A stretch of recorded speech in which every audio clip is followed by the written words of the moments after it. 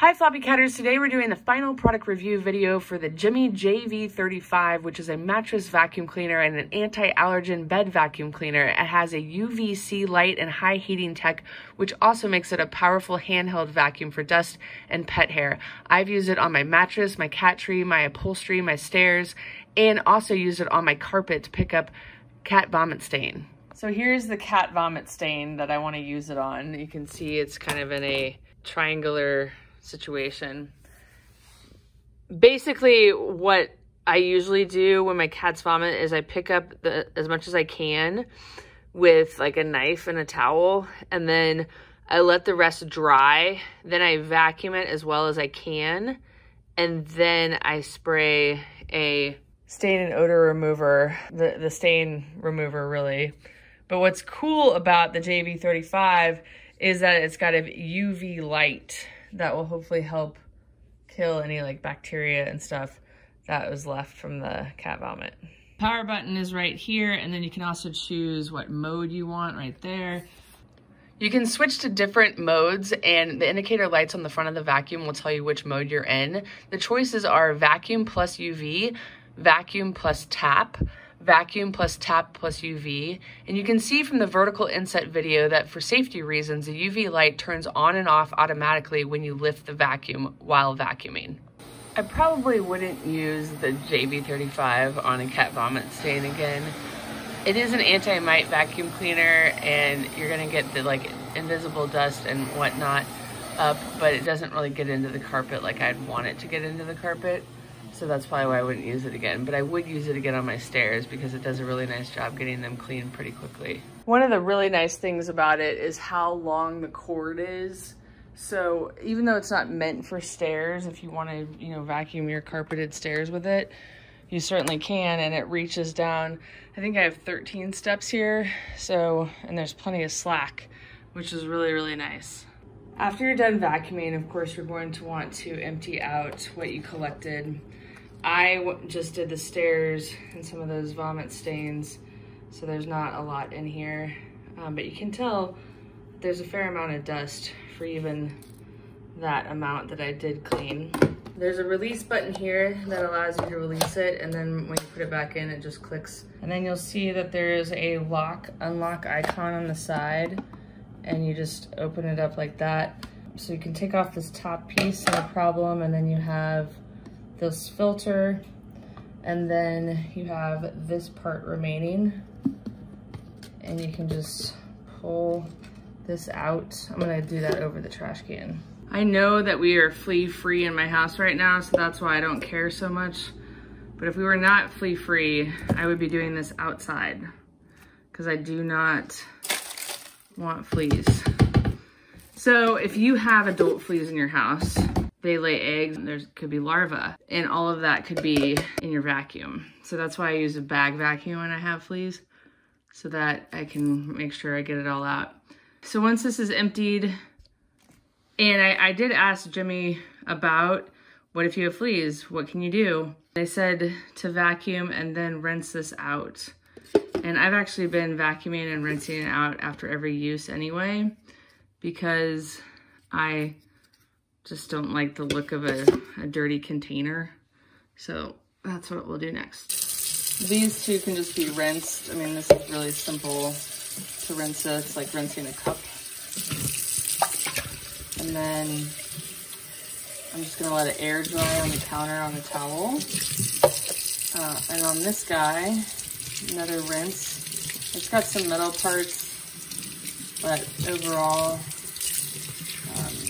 it's got some screws too, so I'd rinse it and then try to dry it best you can, and then air dry the rest. But it's pretty simple to clean. You could also spray it with a flea spray. I like to use Fleas, for example, and then let it air dry. That's how I leave them to air dry. While we're on the topic of fleas, I think I would also, if I own this and ended up with a flea problem, then I would spray this as well, just because you never know. You never know. This has an electronic part, I think, in it. Maybe not. But you could spray all of this and let it air dry, and then make sure it was dry before you used it again.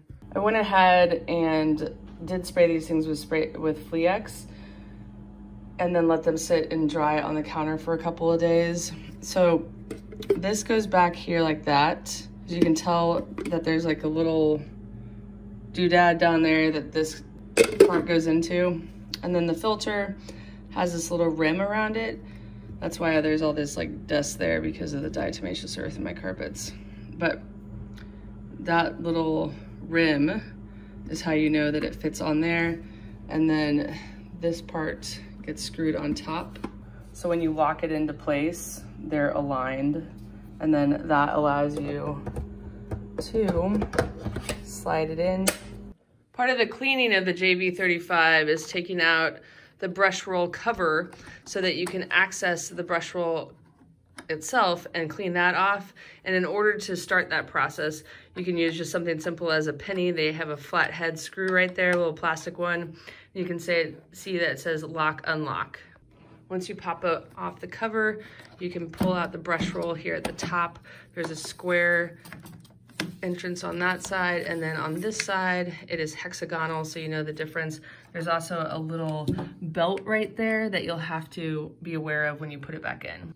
I keep my brush rolls pretty clean, but if you have someone that has long hair in your house, a lot of times brush rolls will collect long hair, so they send you with an extra filter this little tool that will cut through the extra hair so that you can get it off the brush roll really easily, so it's more effective when you're vacuuming. When you're putting the brush roll back in, you'll notice those ridges there that line up with the ridges that are here on the belt, and you want to focus on getting that in first.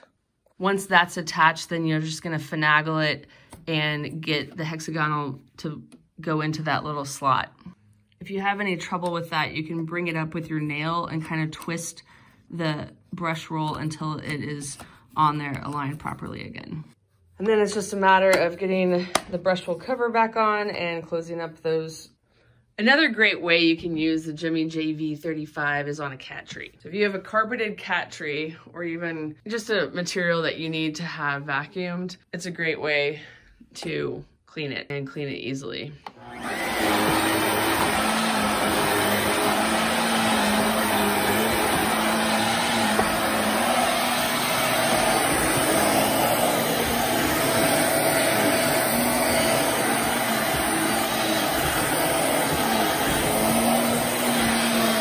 Now there's not much on here, but it did get some cat hair, which I'm actually impressed by, because I clean this cat tree, or I vacuum this cat tree with my vacuum every chance I get. And it's very little cat hair, but I'm surprised there's any because I vacuum it so much. So that's pretty impressive. So a crazy thing happened during the review of this product. I hired a cleaning lady to come twice a month, and she was there the day that I took this footage. But I had brought it up to like put on my bed and take the footage, not expecting her to use the vac. And she had used it. She had vacuumed the entire mattress and everything, and this is what she got. And so then I said, no, like I was supposed to do it, not you. And she's like, no, I'll help you with the videos. And so this is her doing the couch. She absolutely loved the JV35. She thought it was really, really good and kept telling me how good it was and how much it got off. And she wanted to use it on all of my furniture, which was cool. And it was cool too, because I got a different perspective from someone who sees a lot of homes, sees a lot of vacuum cleaners. For her to be really impressed by it, I thought was really neat as well. So with her help, we really put the JV35 to the test. We did all of my couches, all of my chairs, to really see how well it worked and what debris we could get up. Here is what was collected from vacuuming that chair and this couch entirely. Now, one of the downsides of this is like, it's not gonna get easily into the nooks and crannies, right? It doesn't have a crevice tool. It doesn't, so like on the Papasan chair, for example, it's not gonna get into those crevices. I would have to like pull it taut in order for that to happen, if I really wanted it to happen. So there are limitations to it, but overall I thought it did an excellent job on my upholstery. All right, guys, that wraps it up for our final product review video for the Jimmy JV35 mattress vacuum. When Jimmy reached out to me, asked me if I was interested in reviewing this, I didn't really think I needed it, but I had reviewed 2 other Jimmy vacs, 2 other stick vacuums. And so I was like, you know what? Jimmy's are really cool. I think I'm going to go for this thing and see what it's like. And I was really impressed by it. I didn't expect to be impressed by it, and I didn't understand the need for it until I saw the results from it. And the coolest thing for me is that UV light, because I know how much certain lights can affect bacteria and whatnot. And if it's killing bacteria in my carpet and in my upholstery and in my mattress, all the better. And especially eliminating allergens from my house to help my cats as they age, that's perfect as well. I loved it on my stairs because it worked so well, and it was so much easier and so much lightweight than the current vacuum that I've been using for that specific purpose. I also was super impressed by how much the cleaning lady liked it. She really made me appreciate it even more than I already did. Thank you so much for watching, and we'll see you next time.